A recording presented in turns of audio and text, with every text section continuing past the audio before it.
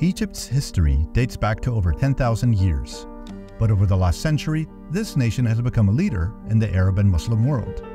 Here are 20 historical events since the beginning of the 20th century that have shaped modern Egypt into the nation it is today.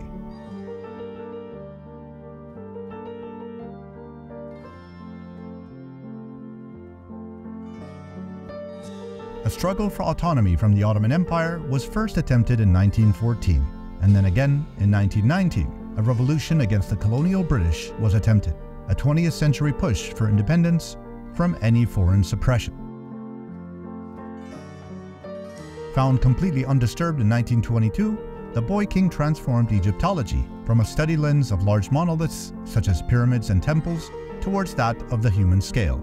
The life of the pharaohs was now at our fingertips. The world need not imagine anymore how ancient Egyptians lived. They could experience the most intricate and minute details of their existence firsthand.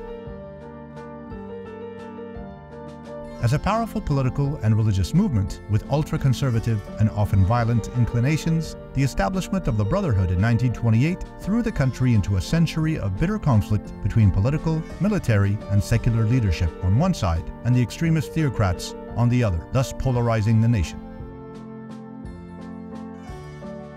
While entertainment has existed almost as long as the earliest pharaohs, it was in the early 1930s that Egypt took a new leap onto the higher thresholds of the music, theater, and film industry, becoming the main hub for the expressive arts production throughout the Middle East. Artists wanting to make it big had to come to Egypt to try out their luck.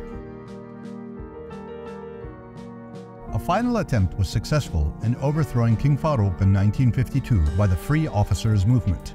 Their ambitions were to install democratic reforms as a fully independent republic, while removing all remnants of foreign influence. But unfortunately, this attempt resulted in an utter failure, leading to decades of military rule and limited freedoms. A bold move by the Arab nationalist Gamal Abdel Nasser in 1956 to vitalize broad popular support while ridding the nation of colonial rule concessions.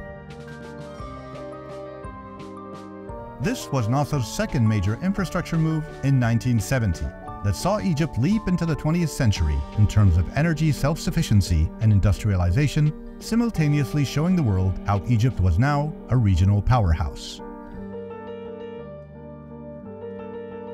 These four wars signaled a tangible shift in Egypt's objectives from a broader pan-Arabian leader to a narrow, more subservient perspective focused on securing its own lands and borders. This shift in mindset was regarded by many Arab nations as an act of betrayal.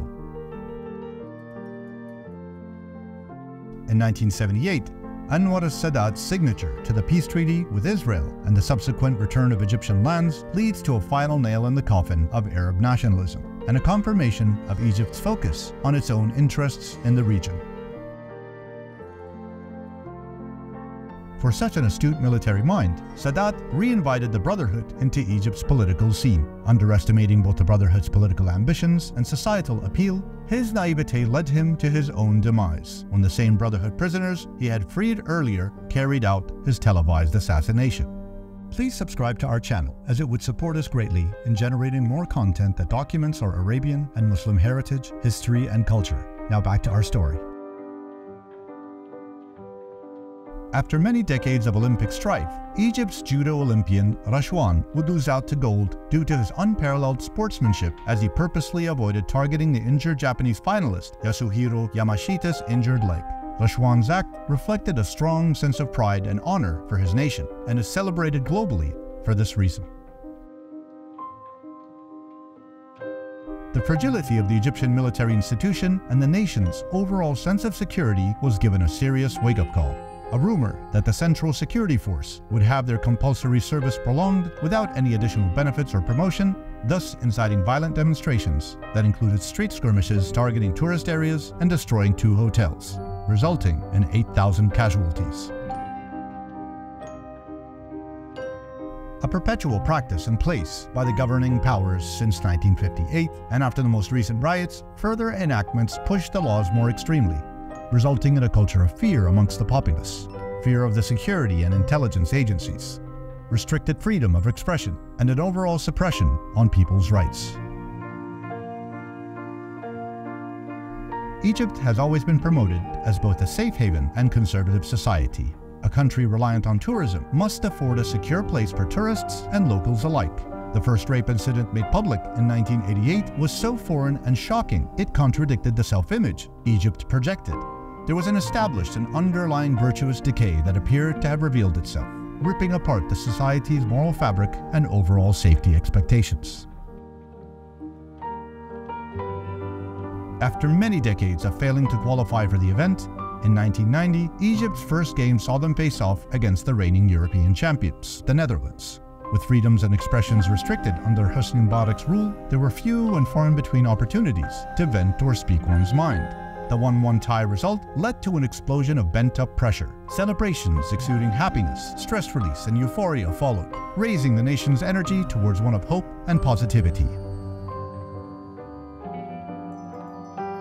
Egypt's participation with the multinational forces against Iraq was committed and resolute, and due to its leadership role during the liberation of Kuwait, Egypt was handsomely rewarded by its Gulf allies through multiple and significant debt write-offs, repositioning Egypt towards a much more positive and firmer economic situation, allowing the nation to avoid further financial distress and move towards prosperity. Following the post-USSR model, Egypt engaged in a process of offloading significant infrastructure, industry, and public sector institutions in an attempt to privatize and raise funding for the nation. This led to the emergence of the generals, business powerhouses, who monopolize all kinds of state-owned companies such as telecommunications, infrastructure, tourism and resorts, steel, and other manufacturing elements. Suppression reaches its limit in 2011, and Egyptians rise in the face of tyranny to fight for their rights as human beings who deserve a better way of life. Mubarak resigns, and a new hope for democracy is realized.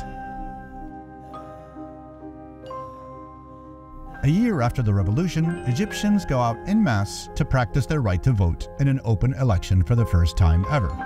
A peaceful and fair election followed, but would be short-lived.